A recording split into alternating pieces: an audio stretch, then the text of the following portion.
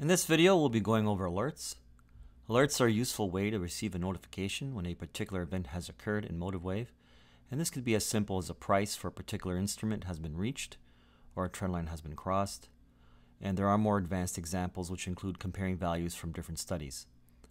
Now, active alerts can be managed centrally from the alerts panel in the console, as you can see here, and this is included by default on the home page with MotiveWave.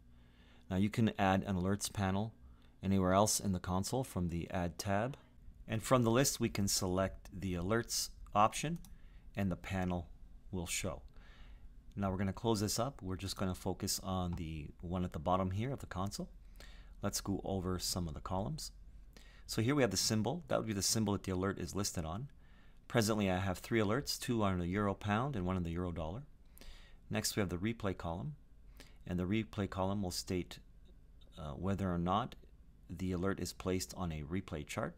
In this case they're not. They're actually on live charts, so we have N for no. If we did have the alert on a replay chart, there'd be a Y here for yes.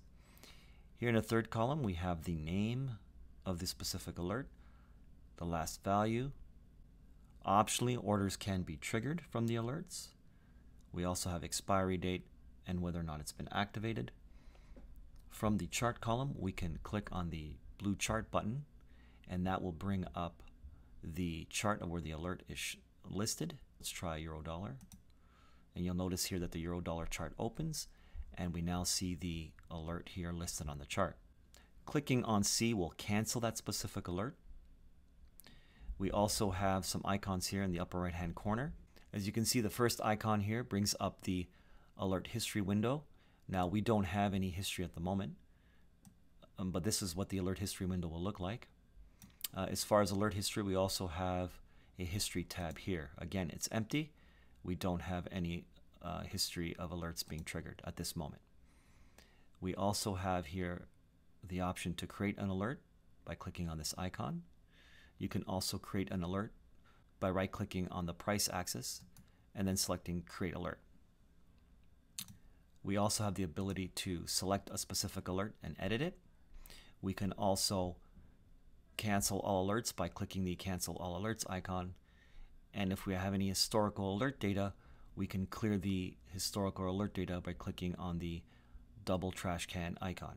There are a few types of alerts. The first type of alert is price alert, and this is the simplest type of alert, and it does not require a chart in order to execute.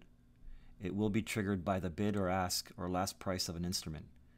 Now, price alerts can be created directly from the alerts panel, as I mentioned before, by clicking on the Create Alert icon, which brings up the Create Alert dialog window, or again, as mentioned before, by right-clicking on the price axis and then creating alert. And the alert now shows, and it is now listed here in our alert list.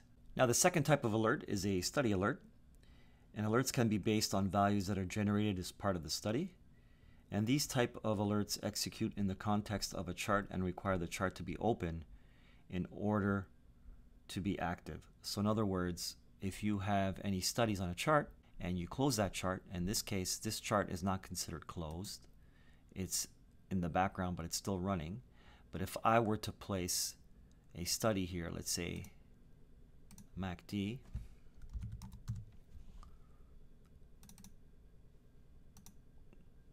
and now if I right click on the axis and select Create Alert, I have some conditions here to create the alert, and if I click OK, I now see the alert listed here. In order for MotiveWave to keep track of this, it needs to have the chart open so that as the study calculates, MotiveWave can then determine whether or not an alert gets triggered.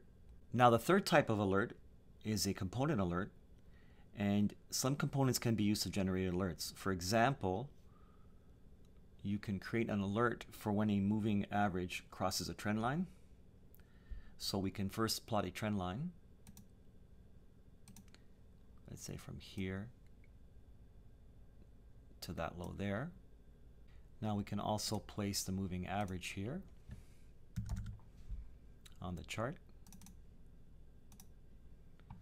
Now we can right click on the trend line, select Create Alert, And then under conditions, select SMA, crosses a trend line, we click OK. And we now have the alert based on a study condition along with a component. Now we will be getting into more detail in regards to price alerts, study alerts, and component-based alerts in other videos, so you can refer to those for further details. That's it for this video, and we'll see you in the next.